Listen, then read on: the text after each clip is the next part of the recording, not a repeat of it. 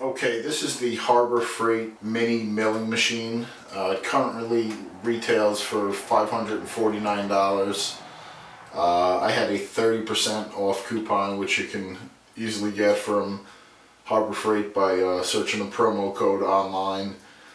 So I think I paid with shipping, which was only like $10 or $20 for some reason. It was about $400 shipped to my door, so it's a great deal. I just wanted to give you an overview of the machine, quick overview of the machine, and just show you how to make a quick cut and show you how that operates. The machine pretty much comes as you see it. It comes with the drill chuck, not installed, but you have to install that and pretty much just the handles, and just clean off the grease that it's coated with either kerosene or alcohol. That's pretty easy. Again, this is a milling machine. It comes with the drill chuck, but for the most part, you're not going to be using your drill chuck that much. You're going to be using what's called collets, and obviously you have to purchase these separately along with your tooling, which are end mills, and we'll go over all of that. So, just going to show you how to take the drill chuck, well, out, but you have to install it in the first place. So we'll show you how to take that out and how to put the collet in. Okay, to remove your drill chuck, you got to take off this cap, and the machine comes with a pin. You got to rotate your shaft until the pin slides in the hole there, because that's going to lock the shaft in place. You simply got to loosen the top bolt here. Okay, you're going to completely loosen that until it's released. Okay, so now it's released. And you can either stick the same size tool or pin in there to push it down, but I just use this. Some people think it'll strip the threads there, but you just got to be careful. With the rubber mallet, just give it a tap. That should pop right out. So there's your drill chuck. This is the one it comes with. You know, remove that. Now these are your end mill holders. There's basically two styles. Either they're called collets, but with a collet you might need a whole set, and it's just a little bit harder to change your end mills in between projects. I like what's called an end mill holder. It's just a hex nut to fasten your end mill in there. So this is called an end mill holder. It's a little more expensive than a collet. But with the collet, you might need a few different ones depending on your end mill size. To install that, it's slotted, so you're going to slide it in there. You get the slot, slide it up, and then tighten your bolt up here. And your pin is still in here. So you get that snug. Snug it up with the wrench, that it does come with the wrench. Always make sure you pull your pin out, because if you go to start it, it's going to kind of damage your gears a little bit. So pull your pin out. That's really it. You put your cap back on, but you'll see here.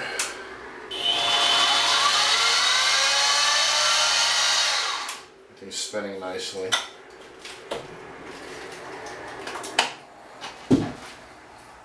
Okay, now we'll show you how to install the end mills. Now when you get end mills, they typically come in these little plastic containers here.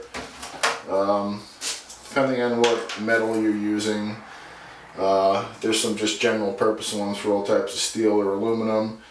They come in all types of varieties, anywhere from $5 and up. You can get them good prices on eBay. There's so many different providers. This one comes with, this is a double one, like I said, so when one side wears out, you can just use the other one.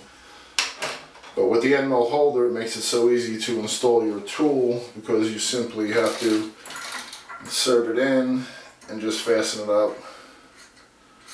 That side was the worn out side. I've used it a lot. Put this side in, and you can just fasten it up with your hex wrench.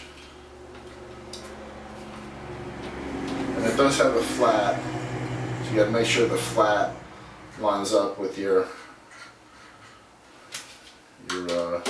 hex wrench there.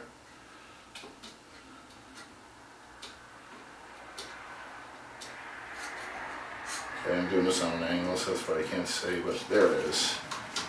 So you got your tool in there, make it nice and snug. So that's your end mill cutter. I think this is a 1/4 inch end mill. This one's suitable for aluminum or steel.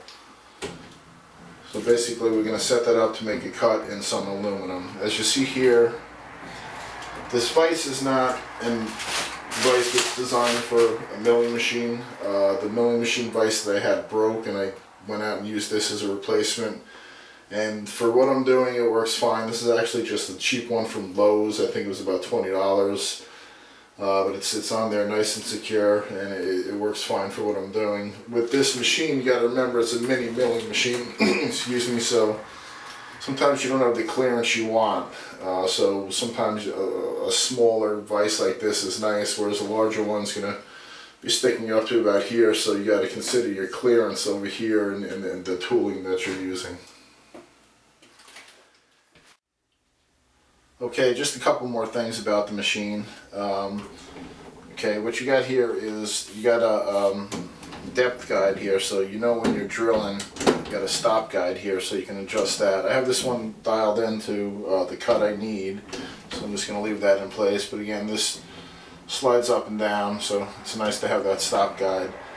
Of course, you got your cross slide table, your X and your Y. This one's locked into place for the cut I need, but this is the one I'm going to be using. So we're just going to show you how to make a simple cut using an aluminum bar, just 1/4 by 3/4. We're just going to show you how to make a slot. And with the end mills, most of the ones you get these days are called center cutting. With the center cutting end mill, you can basically use it as just like a drill bit, so you can just make a center plunge cut and then start your cut, whereas sometimes you might have to drill first and then cut. But for the most part, most of the end mills out there are center cutting, so make sure you get a center cutting end mill. They're not any more expensive. Okay, so we're going to set that up and show you how to make that cut.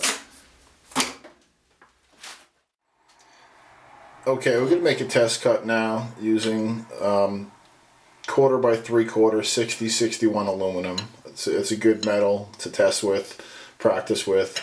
It's pretty easy to cut, so I'd recommend using aluminum to get started. So we're going to go ahead and clamp it in the vise, nice and secure. Okay, I have my stops all lined up to where I need them. So the machine is I don't know how it sounds on video, but it probably sounds pretty loud because the camera mic is so close to the machine. So what I'm going to do is I'm going to make the plunge cut. I'm not going to speak during it because you won't be able to hear me. I'm going to make the plunge cut, then start rotating the handle, make my slot, then make a backwards pass, and I might make a second pass just to clean it up. Go ahead and turn on the machine. Before we do that, I do have my eyewear on. Don't ever run this machine without eyewear.